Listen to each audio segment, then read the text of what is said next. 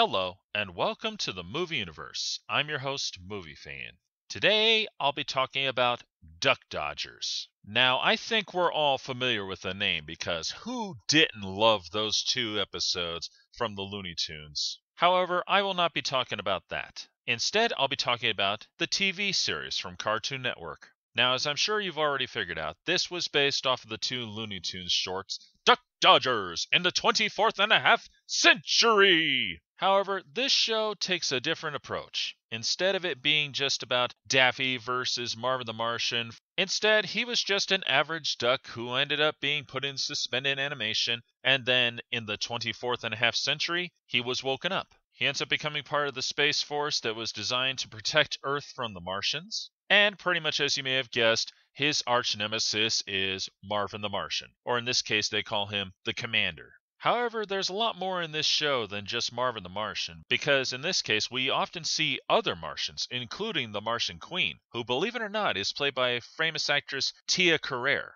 Forgive me if I mispronounced her last name. Now I know what you may be wondering. Are there other characters from the Duck Dodgers shorts? Well, yes. We do have Cadet, who is played by Porky Pig, of course. You had to have him. It just wouldn't be right. And you had that IQ guy who, told him about the shaving cream on that planet. You remember him. Except in this part, he has a little bit more to it than that, because he's their top scientist. Not just the guy who's saying, Dodgers, can you do this? Can you go find Planet X to get that shaving cream we need? Which is a real step up, if you ask me. We also see Dodgers go on great adventures. A couple of them he dealt with Nasty Canasta. And there was one time that the Commander decided not to fight Dodgers because his arch enemy showed up, who you may recognize as that professor who wanted to put Bugs Bunny's brain inside that giant robot. The show was really all about wacky adventures in space, just him fighting the Martians.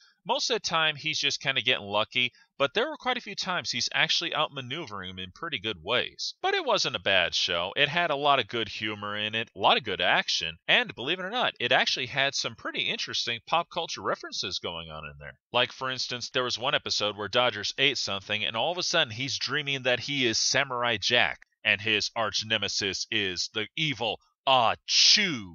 That was a really good episode, too.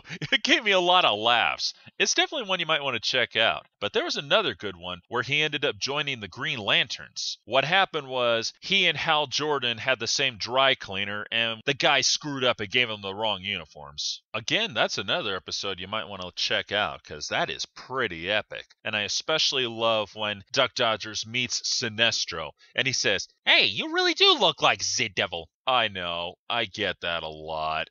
Oh man, I always wondered if anyone ever called that out. I never thought I would actually see it happen on a TV show. That's absolutely priceless that they called that out. And try this for an interesting pop culture point. The theme song was actually sung by legendary singer Tom Jones. And in the theme song, he actually says Duck Dodgers in the 24th and 1/2 century, which was a real nice touch because that's what it's supposed to be. The show only went for 3 years, from 2003 to 2005, but it was a pretty darn good 3 years. I could kind of see why it only lasted for that long, because with a show like this, there really was only so much you could do. Because let's get real, people, you could only come up with so many good jokes, so many good moments with Marvin the Martian, and so many adventures in space. If you've never seen this show, you definitely should look it up. It's actually really good. It's got some great humor, some good action, and some pretty darn good epic adventures. So if you ever get the time, look it up. I think you'll like it. This is Movie Fan, signing off.